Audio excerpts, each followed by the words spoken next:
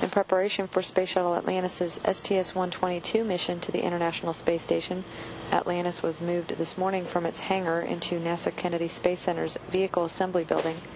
That rollover from its orbital processing facility began at 6:05 a.m. Central Time. It arrived in the Vehicle Assembly Building's transfer aisle at 7:03 a.m. Central Time.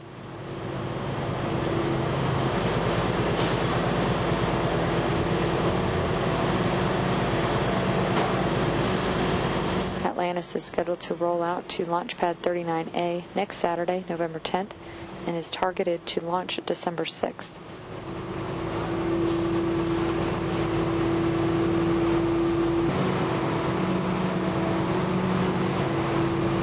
Veteran space flyer Navy Commander Stephen Frick will command the STS-122 mission to deliver the European Space Agency's Columbus laboratory to the International Space Station. Navy Commander Alan Poindexter will serve as pilot, and then mission specialists include Air Force Colonel Rex Walheim, Stan Love, Leland Melvin, and European Space Agency astronaut Hans Schlegel. It'll be the first space flight for Poindexter, Love, and Melvin. Likewise, Expedition 16 flight engineer Dan Tawney will return home with the STS-122 crew.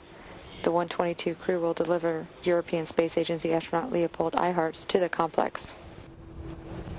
More information on this mission can be found at the NASA website, www.nasa.gov.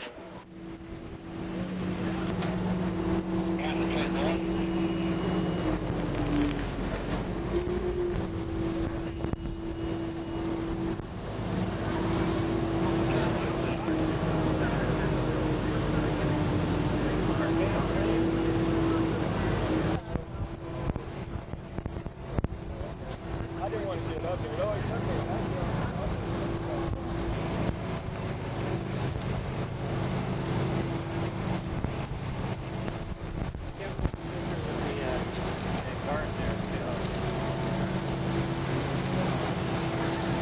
Oh, it's going fast. Get going.